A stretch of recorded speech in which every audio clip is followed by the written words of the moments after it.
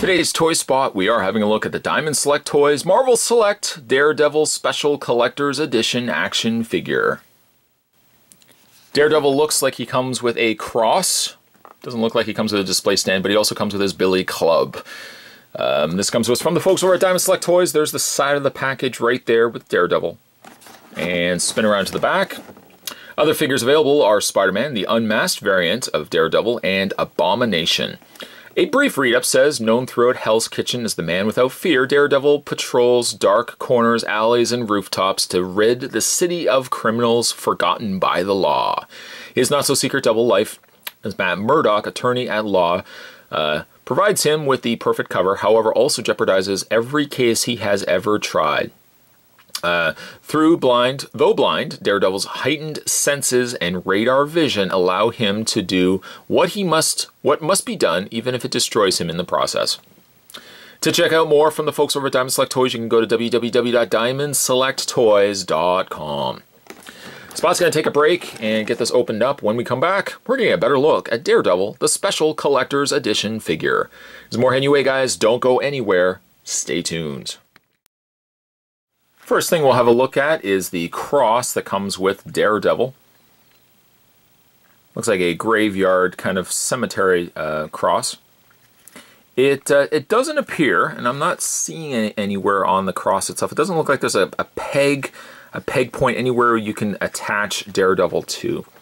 It's a shame that like he couldn't have pegged onto the side something, because he's got peg holes on the undersides of his feet, granted, but there's no real place that you can attach it. You can kind of just have him straddled, like holding the side of the cross. There's really no place that you can clip him onto. Paint's quite nice though. It has that aged look to it, especially like near the base of the cross and down to the bottom section there, right? Kind of has that greenish off color, as if the stone had been there for a while. It's a nice touch, I like that. It's hollow on the underside, but get the cross.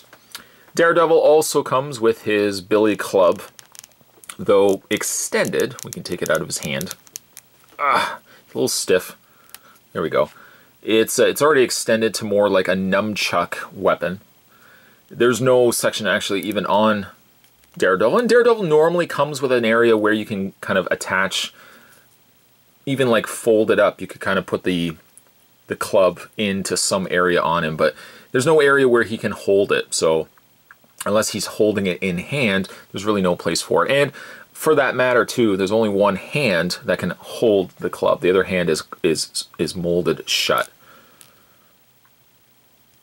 He's a skinnier figure too than also what I was expecting. And I guess I kind of like it for that reason. It doesn't look like he's relying on just that basic standard build. You know that standard build that you see with a lot of superhero figures? It's kind of like, well, even like when you start looking at Marvel Legends. Marvel Legends have about 3 or 4 body builds that they kind of always fall back to. And it's nice to have different,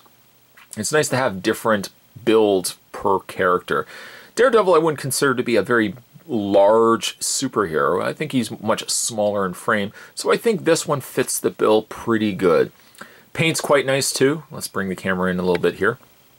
I like the paint on him. It's the same color of kind of this, it's not quite a red, it's almost a pinkish red.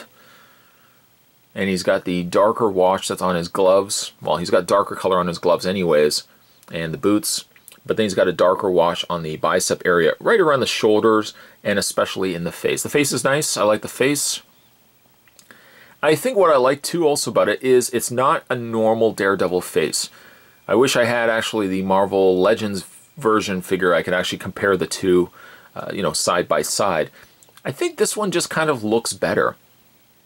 Now the Marvel Infinite Series Daredevil, I really like the face on him, but he didn't translate well to Marvel Legends size. This one I think is just different. The eyes I think is about the only thing I could comment on as to the one thing I'm not super crazy about. The eyes just seem like they get lost. I wish if anything that they had been lighter in color. Maybe a color that isn't anywhere on the rest of his body, but just a brighter red, just so that they stand out. Because if not for that, they do kind of get lost in the mix. He's got his horns, though very small. I think I almost appreciate them being smaller than the larger horns. the figure as a whole, I think I like. I think he comes together quite nicely. And the biggest praise I could give a figure like this is because his build is just not common. He's a little lankier in size, but I think it fits better for Daredevil than just giving him a basic body build.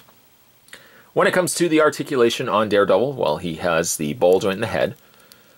Does tip up, doesn't really tip so much far down, and does rotate all the way around. His horns are a little prickly too. Shoulders are on a hinge, ball hinge joint. They rotate all the way around. He has a hinge in the elbow. Doesn't swivel, mind you, just a swivel point in the top shoulder. He has a swivel in his hands.